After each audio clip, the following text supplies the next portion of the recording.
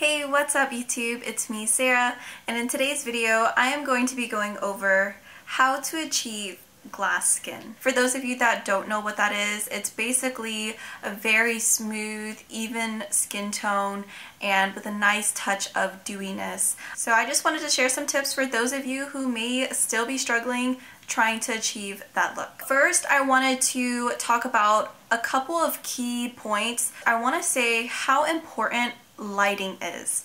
So the people that seem to have perfect skin, like super glass-like skin, where you don't see any blemishes, you don't see any hyperpigmentation or textural issues, a lot of it can also be attributed to proper lighting. I'm gonna go ahead and show y'all a clip of me in natural lighting and then me in some dark lighting. And as you can tell, when you are in darker lighting or the shadows get cast on your face, it can emphasize the appearance of dark circles, bags under your eyes, when essentially that's not always the case. You may not actually struggle with like darkness or these bags if you were just in the right lighting. Another key point I want to talk about that does greatly affect our skin is genetics. Some people are truly just blessed with beautiful, beautiful skin and they barely have to do anything with it. Trust me, I have come across many people in my lifetime where their skincare routine is basically non-existent, but they have beautiful skin on the outside.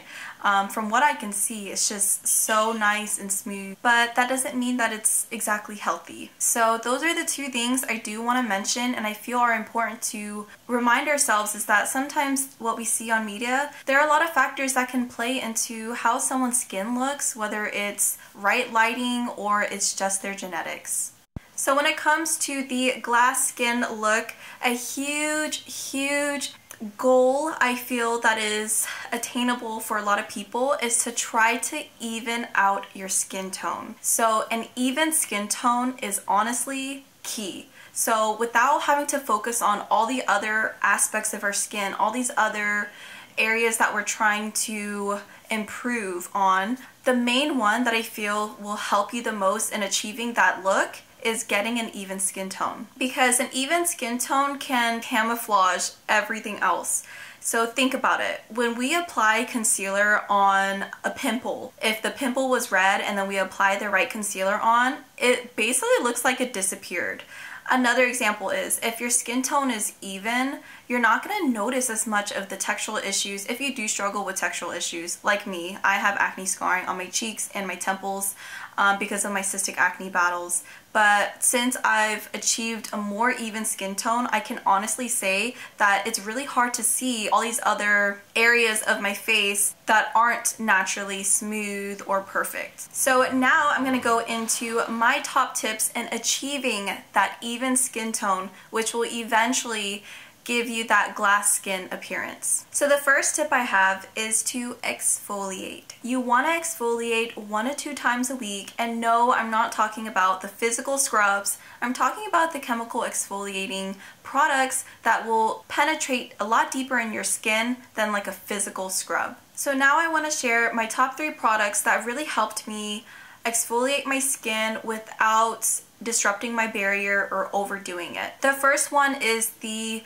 Versed Doctor's Visit Instant Resurfacing Mask. You can purchase this at Target. This is my go-to weekly mask. I absolutely love it. It brightens my skin tone. It just makes my skin so much smoother and softer, and I don't need to incorporate it more than once a week. So I love this product. I think it's well worth the price and it will last you quite a bit of time. The second product that I really like is from Selfless by Hyram. This is the Mandelic Acid and Rice Bran Gentle Exfoliating Serum. As you can tell, I'm almost out of it. I don't use this one every single week, but sometimes I do like to mix it up and use it, but this one smooths out my skin so much. I really love it, and it's gentle because I have very sensitive skin, but I do say that this is an awesome product from that line. And the third product that I don't have with me right now, it is the Differin Hydrating Facial Cleanser. I made a review about it. I'll link everything down below for y'all. But I really like this product because it contains 5% PHA or polyhydroxy acids. It does a great job of softening the skin, so it will exfoliate your skin. I think this is a great product if you like to just exfoliate with a cleanser. This is a great cleanser to incorporate in your routine whenever you just need that extra boost or whenever your skin feels a little bit congested. The next tip I have is to incorporate a retinoid. If you are not already incorporating a retinoid in your skincare routine, I do highly recommend that you find one that works for your skin type. So some people, if you're able to go to a doctor, I know a lot of people love tretinoin. For me, I used it way back at the beginning of my skincare journey when I was really struggling with cystic acne until I just didn't want to go to a doctor anymore. But Retin-A or tretinoin is great. It is awesome. It really helps control your oil production. It increases your cell turnover, and it gives you that nice, smooth, even skin tone. And it actually does also help with any kind of acne breakouts if you do struggle with it. If you're able to afford that, definitely recommend tretinoin. But if you are looking for over-the-counter retinoid, I love the Differin Gel. It is over-the-counter. You don't need a doctor's prescription to purchase it or try it out.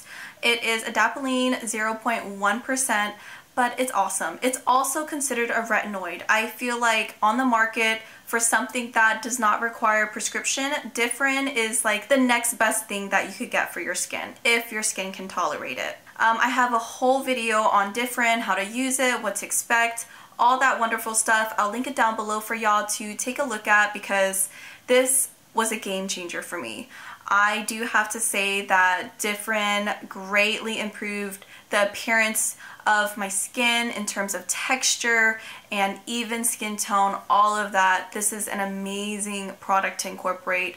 Retinoids are just useful in general. It helps get rid of the damaged skin cells. It helps us promote healthier skin cells and in turn maintain the collagen production. So you really want to incorporate retinoid if you can. The next tip I have is to always moisturize. I know what y'all are thinking, it's gonna get hot soon, and some of y'all do struggle with oily skin, but even with oily skin, sometimes what may be contributing to that oil production is your skin not being hydrated or it being actually dry and producing excess oil because of how dry it is. So there are a lot of factors playing a role into why your skin is oily, but even with oily skin, you can still find a moisturizer that is lightweight, like a gel moisturizer, that helps seal in the water content without adding to any kind of oil or greasiness to the skin. If you have dry skin, I do recommend going for the hydrating moisturizers. You have a little bit more fun with the moisturizing experience just because your skin is dry and it's a lot easier for you to kind of